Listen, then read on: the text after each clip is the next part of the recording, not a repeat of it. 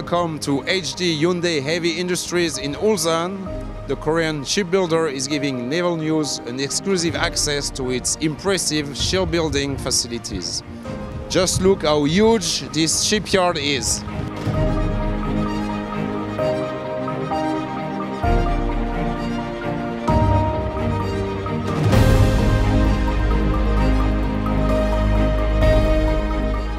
Hi DK. Welcome on board, Mr. Xavier.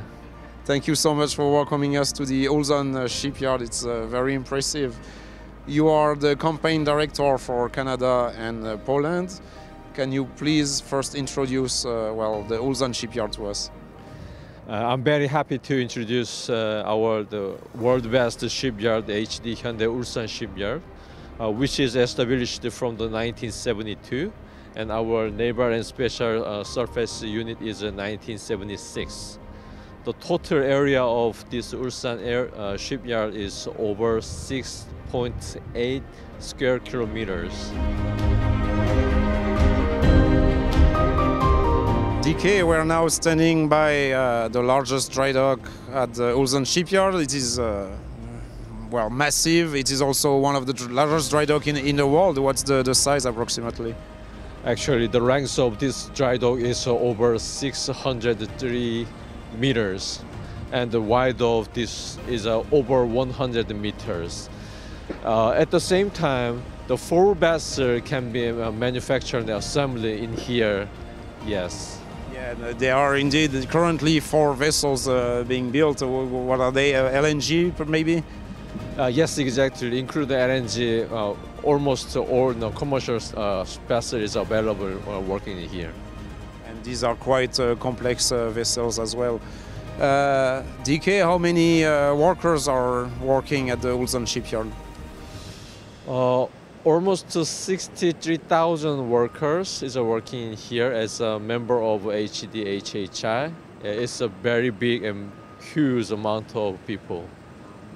As I can say, the shipyard is actually a town inside a town, given how big it is and how many workers are building ships here at this facility.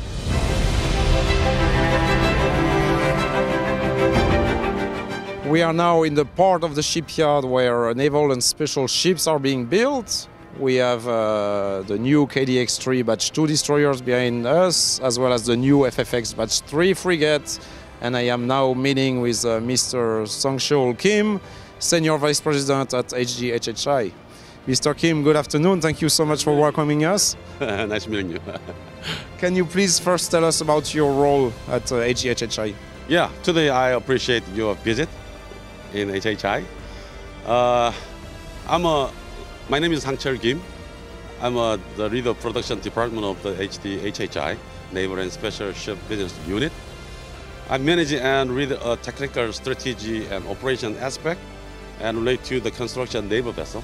So basically you're in charge of both shipbuilding programs, Jeongjo the Great destroyer and Chungnam frigate? Yes, correct. Very well, Mr. Kim. May we get on board the new destroyer to take a closer look, please? Okay, let's go.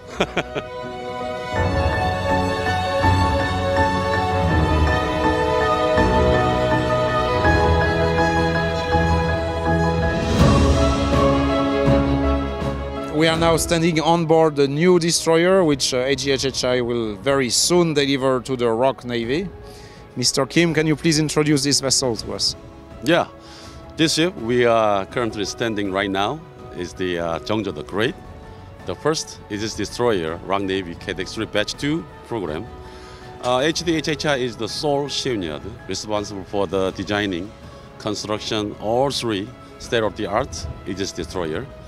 Equipped with the baseline 9 Charlie 2 Aegis combat system, so ship is capable of intercepting enemy ballistic missiles during their high altitude, the terminal phases.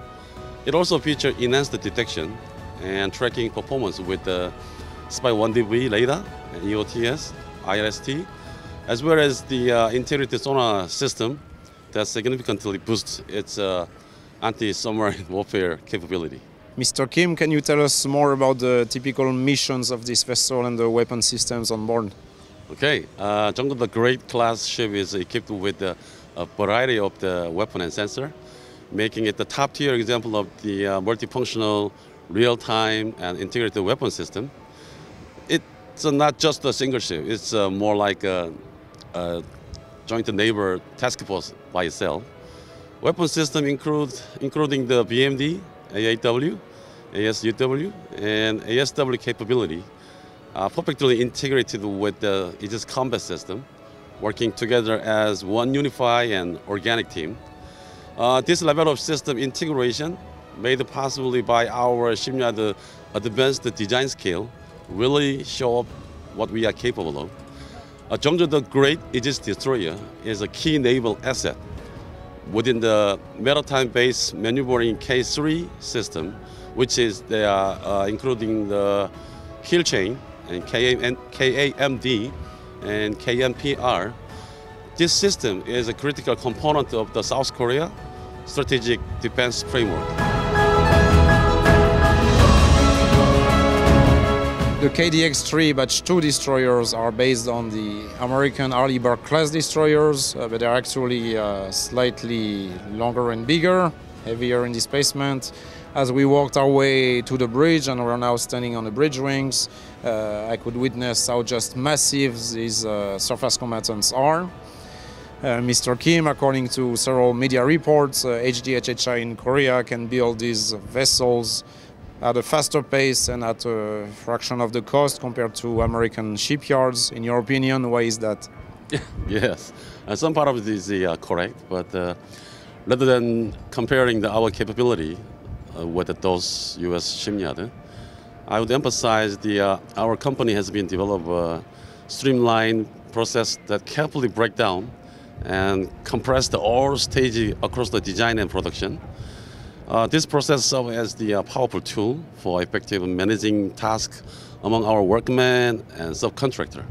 By integrating precision planning with the efficiently execution, we ensure the seamless collaboration and technical productivity throughout the entire shipbuilding process. We are also consistently delivering the performance-specific naval vessel on time, within budget, and meeting customer requirement. We are now standing directly on top of the bridge of Jeongjo the Great destroyer, with a nice view on the Phalanx close-in weapon system, the Mark 41 VLS, the KVLS launching systems, and the Mark 41 main gun. Mr. Kim, my last question is about integrating those weapon systems, because this vessel shows that HHI can integrate both US weapon systems and Korean systems and sensors. How can you achieve this? Yes, integrating Aegis combat system we imported from US through the FMS case is one of the most complex and advanced technology in naval operation. It's not just about installing the system. We need to connect it smoothly with the ship's other weapon and sensor system, so they work together as one unit. To tackle this challenge, we've been operating a dedicated team, called ITT, Integrated Test Team, since we started building the first ship of the Aegis Destroyer Batch 1. So this team specialized in combat system integration, making sure everything runs smoothly from planning, installation, inspection, and testing to the final delivery. So thanks to their expertise, we were able to successfully implement this cutting-edge system on our ship. This is a nice view on the ISM integrated sensor mast on board the new frigate Chungnam. Let's follow Mr. Kim on board the new frigate.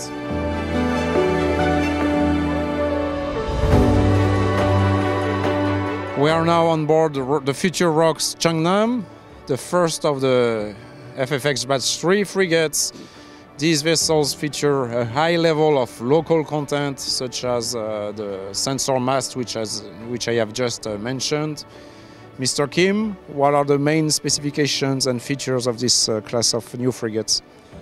Yes, ROKS Chungnam is the first frigate of the FFX Batch III program. It's an impressive vessel with advanced specification. Its displacement is approximately 3,600 tons and measure 129 meter in length. Compared to the FFX Batch II, it boasted enhanced survivability and combat capability through the significant upgraded. This ship is a 500-ton larger and equipped with a cutting-edge sensor, including the domestically developed MFR, which is a multi-function radar, which provided 360-degree coverage. Additionally, it features a 16-cell of the KDX-1, a vertical launching system developed by our Agency of the Defense Development. And Chungnam class is powered by advanced hybrid propulsion system, which is a quadrilateral, delivering both speed and fuel efficiency, enable it to reach a maximum speed is over 30 knots. Designed for multi-role mission, ROKS Chungnam excel in air defense, anti-submarine warfare, and surface combat, and meeting the complex demand of the modern naval operation through advanced hull-mount sonar and another sensor. Mr. Kim, would you agree that the FFX Batch III represents the best that Korea has to offer in terms of next-generation frigates? Yes, the first frigate of the FFX Batch III Chungnam class represents the best Korean naval shipbuilding capability. It is the most advanced frigate in the history of the ROKS Navy, incorporating a cutting-edge technology and system. We look the leader in the basic design, ensuring that the vessel meeting all operational requirements. And furthermore, we are high level of the localization in its sensor and weapon system and other critical components. ROKS Chungnam class showcase our ability to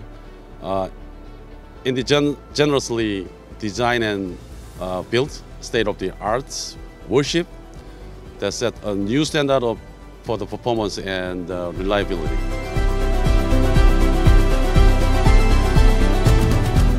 Lastly, Mr. Kim, in your opinion, what makes this class of vessel unique? Yes, as you mentioned, the ROKS Chungnam class is a standout for its fully Korean weapon and sensor suite, which is a remarkable achievement. This includes a new development Korean ASA radar system, ISM, and a state-of-the-art multifunction radar that deliver exceptional performance and situational awareness. Additionally, the Chungnam classes incorporate the domestically developed KDX. The enhancing its combat capability is significantly. It's a seamless integration of the cutting-edge system and its ability to handle a multi-role mission effectively, and make it not only indigenously frigate, but also a testament of the Korea growing expertise in naval innovation.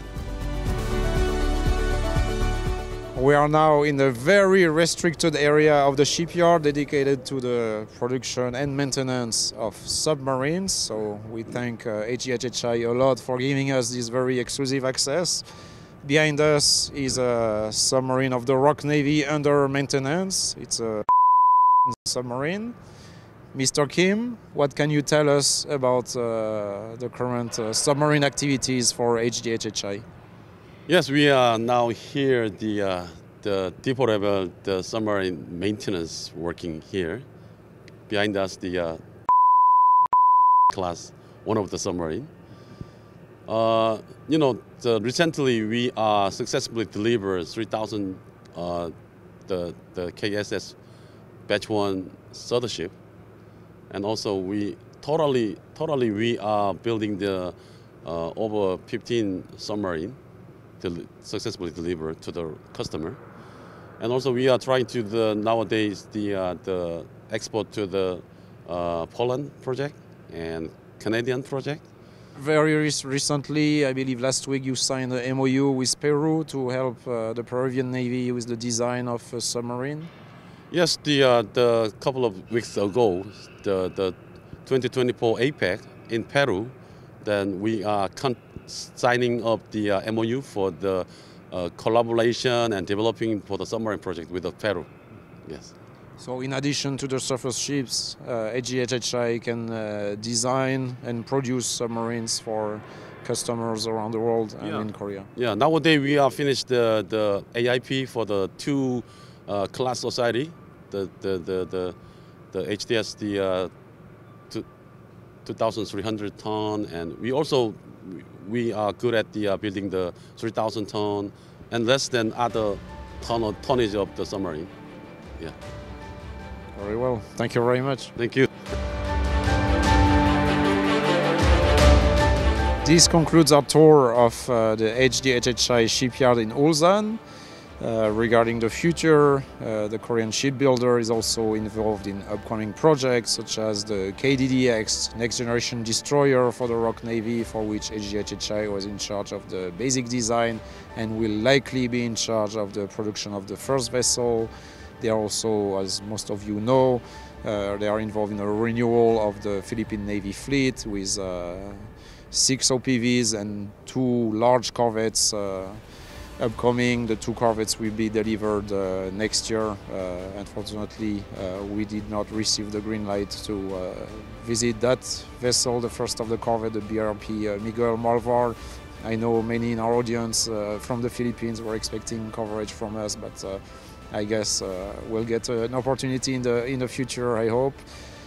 And finally, HHI is also involved in an important program in Peru because last year they signed an agreement to produce several new surface vessels for the Peruvian Navy, and this is part of a transfer of technology scheme because those vessels will be produced in Peru at a local shipyard, Cima shipyard in Peru.